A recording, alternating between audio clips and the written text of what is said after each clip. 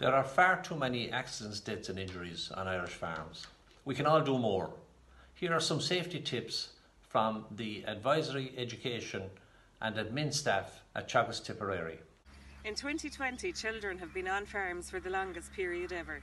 In the last decade, 21 children and 79 people over the age of 65 have died on Irish farms. Constantly remind both young and old of dangers on farms. Ensure that all people are physically fit to carry out the work on hand. Secure a play area for children with adult supervision. 20% of non-fatal injuries are caused by trips and falls. Always assess the surface condition. And make sure to wear good gripping boots. Livestock have caused 33 deaths on Irish farms over the last decade. 50% of these have been caused outside the calving season.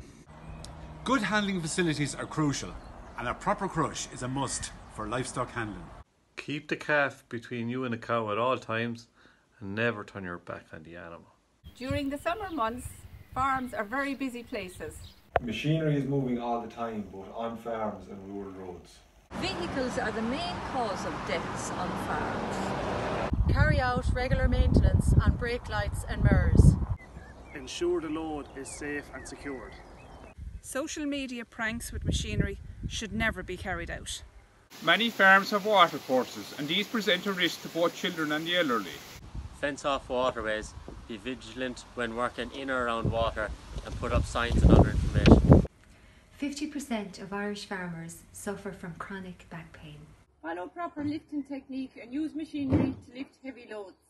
18% of all farm fatalities in Ireland are due to falls from heights. Always assess the height. Use proper roofing ladders and crawling boards.